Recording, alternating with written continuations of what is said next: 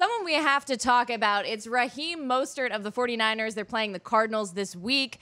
He wasn't on my radar before, Frank, but why should he be? Yeah, he definitely should be on your radar now, just based on what he's done the past couple of weeks and the fact that Matt Breida is banged up once again for this team. Matt Breida, I mean, the talent is there for the kid, but he just cannot stay healthy. Looks like he's going to continue to battle these lower leg injuries. But with that comes opportunity for Raheem Mostert. 146 rushing yards over his last two games on just 19 carries. That's 7.7 yards per carry. This past week in Week 7, played a season-high 38% of the snaps.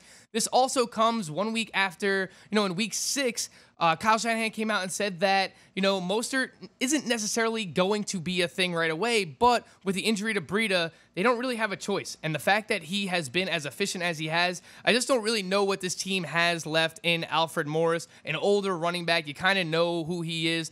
I think they should just give Raheem Mostert a chance here and see what they have. I mean, he's been very efficient over the past two games. And you look at the upcoming schedule, it is great. Going up against the Cardinals, the Raiders, the Giants, and the Bucs the next 4 games. So I'm saying that there's a chance here. There's definitely a chance that Mostert takes over from Alfred Morris and takes advantage of these great matchups. He's not as high as the Raiders running backs in terms of the waiver wire pecking order, but he is the next man up. And I think there's upside based on these matchups, Maria.